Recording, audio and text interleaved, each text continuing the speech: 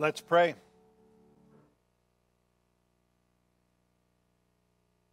Heavenly Father, we thank you for such the great gift that you have given us in Christ Jesus. That through him, by your grace and your mercy, we are redeemed. Let our hearts be filled with gratitude as we come to your word. Through the power of the Holy Spirit, compel us forward. In Jesus' name, amen. On May 19th, 2000, 40,000 university students gathered for a One Passion conference on a field at Shelby Farms in Tennessee. Pastor John Piper, who is from Minneapolis, he gave the message that day. And although the message was officially titled Boasting in Christ, the beginning of his message was known as Don't Waste Your Life. It's also been called the 7 minutes that changed a generation. So, he began his message this way. He said, "You don't have to know a lot of things in your life to make a lasting difference for the world. But you do have to know the few great things that matter, and then be willing to live for them and die for them. The people that make a durable difference in the world are not the people who have mastered many things, but who have been mastered by a few great things." He then went on to relay this to these 40,000 university students. He said this about two women, that 3 weeks earlier his church had been notified that Ruby Eliason and Laura Edwards had both been killed in Cameroon. Now, Ruby was over 80. She was single all of her life, and she poured it out for one great thing: to make Jesus Christ known among the unreached, the poor, and the sick. Laura was a widow, a medical doctor, pushing 80 years old and serving at Ruby's side in Cameroon. Piper, pastor, went on to say, "The brakes failed, the car went over a cliff, and they were both killed instantly. And I asked my people, was that a tragedy? Two lives driven by one great vision, spent in unheralded service to the perishing poor for the glory of Jesus Christ, 2 decades after almost all the American counterparts have retired to throw their lives away on trifles in Florida or New Mexico. No, that was not a tragedy. That is a glory." And then Piper made it very clear for the people who had gathered there. He said that most people, many people in the crowd, did not want their life to make a difference in that way. They would rather live the American dream than living for Christ Jesus. To have the nice car, the spouse, good home, easy life, retirement, walking along the shore collecting seashells. That's what he said. Walking along the shore collecting seashells. And then this, quoting, "The American dream, come to the end of your life, your one and only life, and let the last great work before you give an account to Creator be, I collected shells. See my collection?" He said that would be a tragedy. And to that I would agree. Is it that we want to come before our Lord and Savior to give an account of our life? And we will. It is said that we will give an account of our life. And we want the last great thing that we have done to say, look at my collection. Look at my knickknacks on my shelf. Is that what we really want in our lives? Or is it to live a life unto Christ Jesus? You see, all things of this world will perish. Everything, including the seashells. only what's done for Christ will last. So as you can tell already, this is not a typical Christmassy sermon, is it? This is about the new year and a new opportunity that we have before us, and one with urgency. I felt extremely urgent in preparing for this message and excited in preparing for this message. Living for Christ to the very last breath. To the very last. Look, this should be the all-consuming passion in our life. Certainly for the Apostle Paul, that was his passion, right? Living for Christ Jesus. It was his through line that carried him through the good times and the bad. And he went through many difficult hardships in his life. This is Paul who said that he presses on to make it my own because Christ Jesus has made me his own. But one thing I do, forgetting what lies behind and straining forward to what lies ahead, I press on toward the goal for the prize of the upward call in Christ Jesus. Brothers and sisters, this day, this year, let us all press on for that upward call of living for Christ Jesus to the very end. So today, as we learn what it means to live for Christ Jesus, we will learn from Scripture, we will learn from Paul.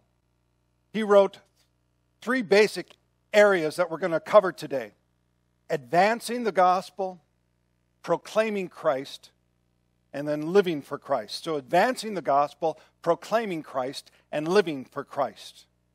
Let's go to our reading in Philippians chapter 1, starting verse 12. I want you to know, brothers, that what has happened to me has really served to advance the gospel, so that it has become known throughout the whole imperial guard and to all the rest that my imprisonment is for Christ. So let me give you a little context here, okay? So Paul is in prison in Rome, and ultimately he's going to die there. And we believe that he was beheaded there in Rome. So he's writing from prison. And now he writes to this church of Philippi, or we would say to the Philippians, this church in Philippi. Now, if you want to find out how this church was founded, you can read Acts chapter 16. You see, Paul and Silas had gone on a missionary journey. And then one night there was a vision to go to Macedonia, in which Philippi is located. And there they met a woman named Lydia. And her heart was open to the Lord, and she became a Christian. It was beautiful. But there was also this slave girl that ended up following Paul around and was just a huge annoyance. So he casts a demon spirit out of her. But this made her owner very unhappy because now he couldn't make money off this slave girl. So, what does he do? He sees and drags Paul and Silas, goes to the authorities, and there they were beaten by the crowd with wooden sticks. And when I say wooden sticks, I don't mean just little twigs. These were heavy sticks that would truly do them physical harm. So they're beaten, and then they're taken to jail, and their feet are put in stocks.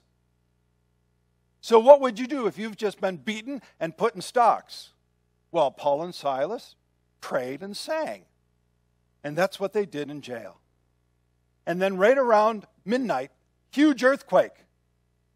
And everybody, all the doors, everything's open so all the prisoners could escape. And the jailer is so afraid because all the prisoners escaping that he's going to lose his life. They say, don't do that. And the jailer and his household become converted that night. So, the next morning, the authorities found out that Paul was a Roman citizen. Not good to imprison a Roman citizen or beat them. So they let him go. That's how the church of Philippi was founded. Now, would you ever read a book on how to plant a church and say, follow these things? You wouldn't, would you? Pretty tough road to follow. And now, full circle, Paul's back in prison. And so he's writing to this church in Philippi. And he's also guarded by the imperial guards round the clock. Now, these guards were elite. They were handpicked. They got special pay. But one of their duties that they didn't like was to guard imperial prisoners. And they were chained to Paul, or Paul was chained to them, 24 hours a day, 6-hour shifts. Okay, look, if you were in those circumstances, right? You founded the church, you went through all of that, and Paul went through even more, and now you're in prison again, what would you do? A lot of us would give up, wouldn't they? I mean, sit there, you become inward, look downward, become depressed. But not Paul. He saw this as an opportunity to witness. Look, do the math. 6-hour shifts, 4 guards a day. That's 28 guards a week.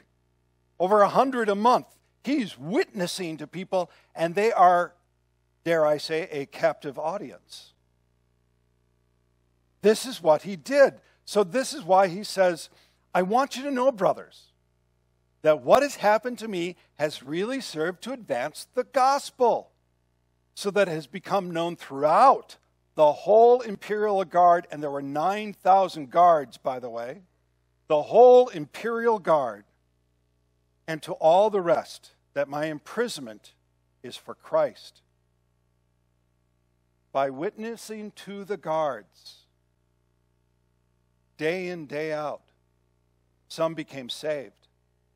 Some came to know Jesus as Lord and Savior, the Messiah, the Christ, the Anointed One, who suffered, died, and rose again for their sins, and in Him they are forgiven. In Him they are restored to the one true God.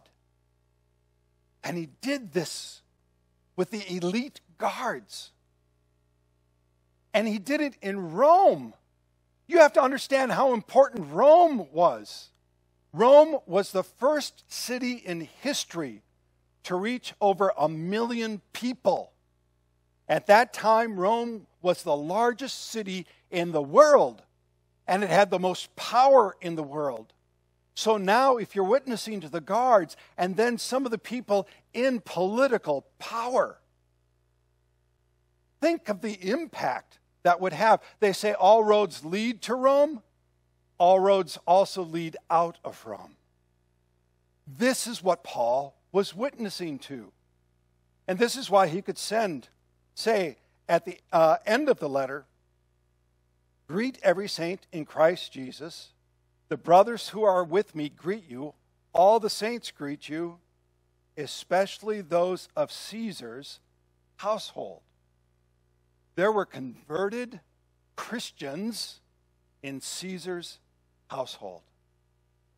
That would be like finding true Christians in the White House, wouldn't it? Yeah, right? You get that. So that's why he says, I want you to know, brothers, that what has happened to me has really served to advance the gospel.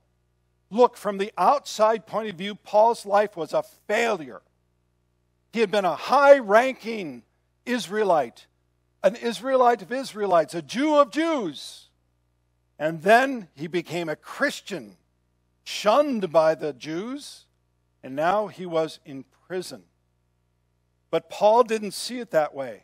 He said, for Paul, in essence, for Paul, everything that had brought him to that place in prison was for the sake of the gospel. And it was worth it even if one person came to know Christ Jesus.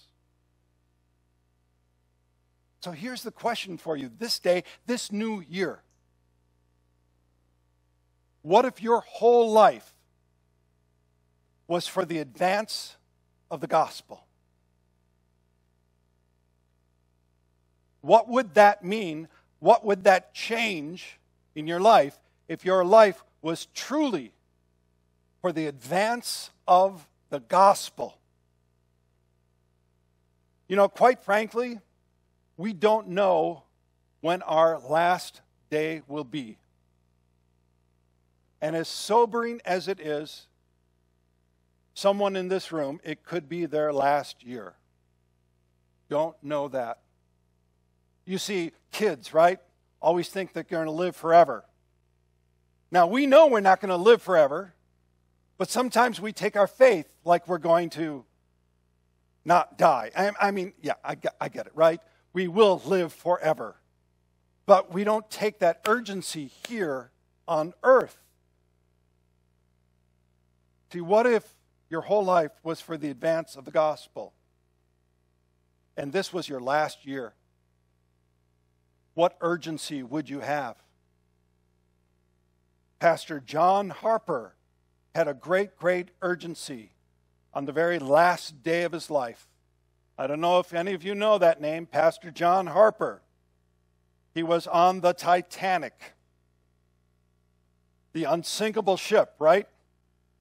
So as the water began to submerge the ship, he was heard shouting to this, "Women, children, and the unsaved into the lifeboats." Now, isn't that amazing? To yell out, "Women, children, and the unsaved into the lifeboats." Because if the unsaved died, they were destined to eternal torment. So he wanted the unsaved to go. So up until the last moment of the ship sinking, he pleaded for people to accept Jesus Christ and the gospel. And even after the ship sunk, he was in the water fighting hypothermia. He would go from person to person, from boat to boat, from wherever they were, and plead for them to know Christ Jesus and the gospel. The invitation is, believe in the Lord Jesus Christ and you shall be saved. So he went up to one man, and he had pleaded that, and the man rejected. And a little while later, Pastor Harper came back and pleaded with him, "Believe in the Lord Jesus, and thou shalt be saved." And the man accepted Christ Jesus as Lord and Savior. And shortly after, Pastor Harper succumbed to hypothermia. 4 years after the fact, at some invitation, the man recounted to a group that he was the last convert of John Harper. You see, you don't know when your last day is.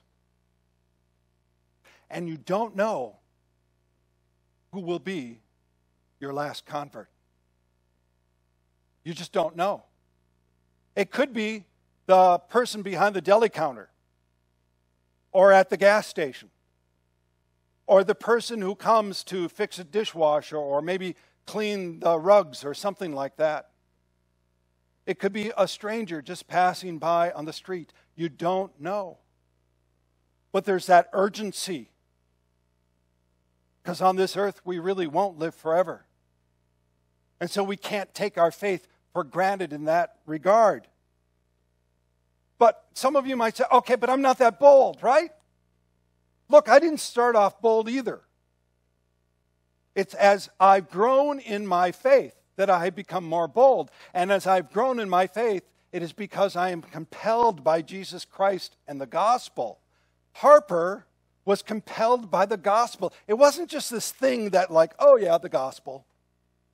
No, it's like a reality of the gospel. And when it becomes truly real in your heart, then the urgency comes, then the boldness comes, and boldness encourages others to be bold. That's how it works, one step at a time. Paul wrote this, verse 14, "And most of the brothers, having become confident in the Lord by my imprisonment, are much more bold to speak the word without fear." Let this be a year of being fearless in the Lord. So Paul lived for advancing the gospel. He lived for proclaiming Christ.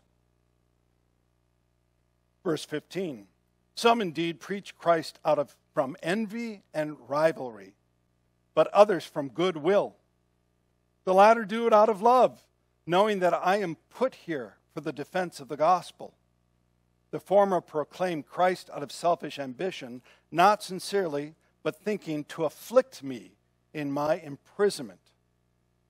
So the situation is Paul's in prison, and he is preaching and teaching as much as he can to whoever is there with him, writing his letters. And there are other pastors in Rome. The church in Rome had been founded before Paul became a prisoner. And they're not getting as much attention because the Apostle Paul is in town. And so there's a little bit of ego involved in this. Rivalry, envy. Now, they are not preaching false doctrine. Had they been teaching and preaching false doctrine, Paul would have been on them quickly. If you have any doubt about that, read his letter to the Galatians. So it's not about false teaching, but it's about the ego that drives them. Some of the other pastors there, they're preaching lovingly and sincerely, probably even referring back to Paul as an example. Now, when I say preaching lovingly and sincerely, that does not mean a watered-down preaching or teaching. They are still preaching Christ and Him crucified. Now, Paul could have easily pitted both groups, right? He says, you got people who are preaching out of envy. You got people who are preaching out of love. Let's have them fight against each other. But he doesn't do that. And Paul's not worried about himself. As long as they are preaching Christ with no false doctrine, Paul basically says, who cares? It's not about me. My aim is to always glorify Christ. Verse 18, he says, what then? Only that in every way, whether in pretense or in truth, Christ is proclaimed. And in that I rejoice. Yes, I will rejoice.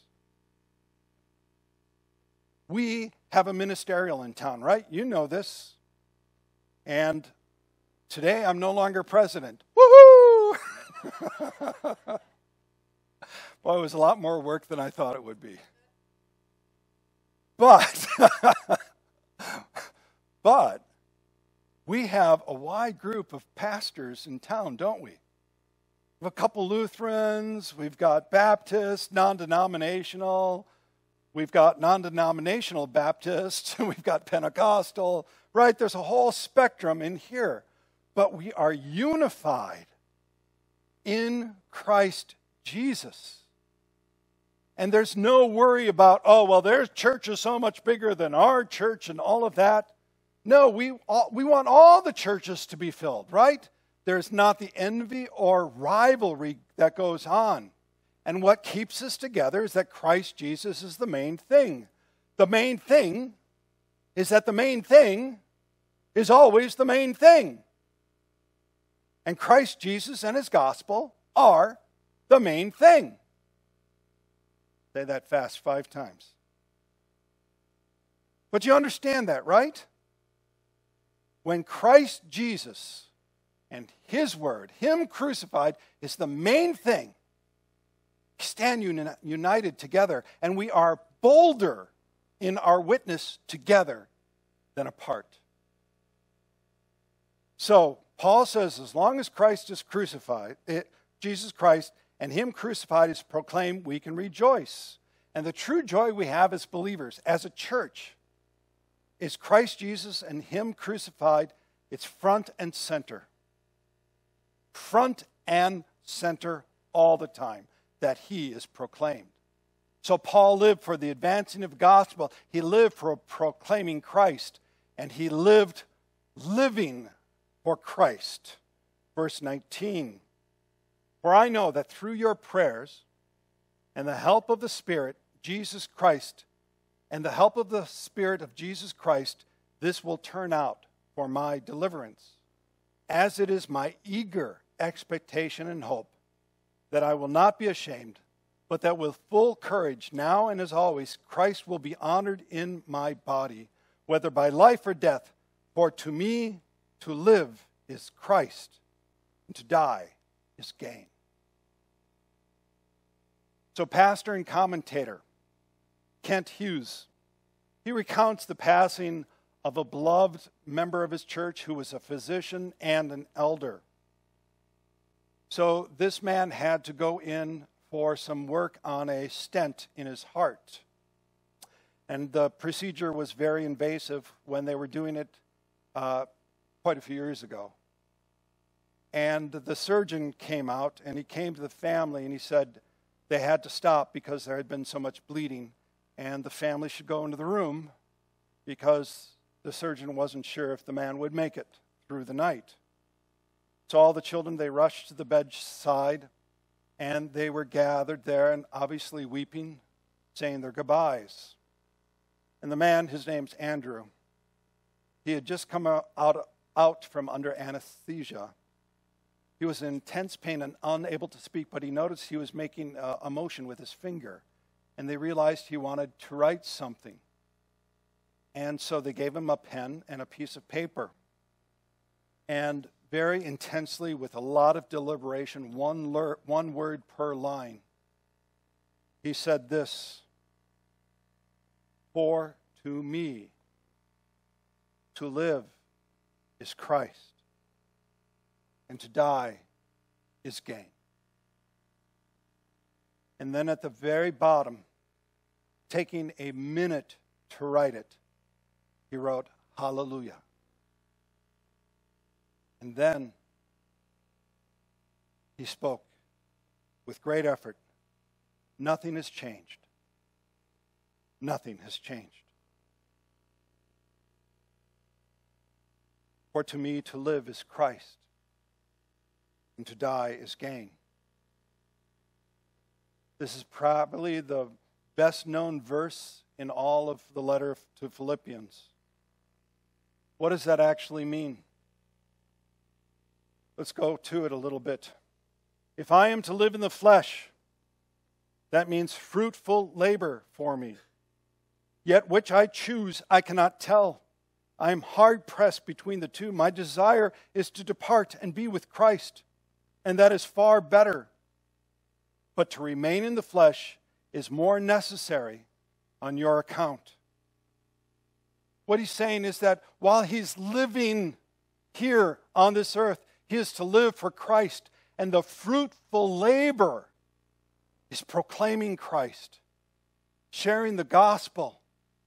The fruitful labor is being a disciple and making disciples.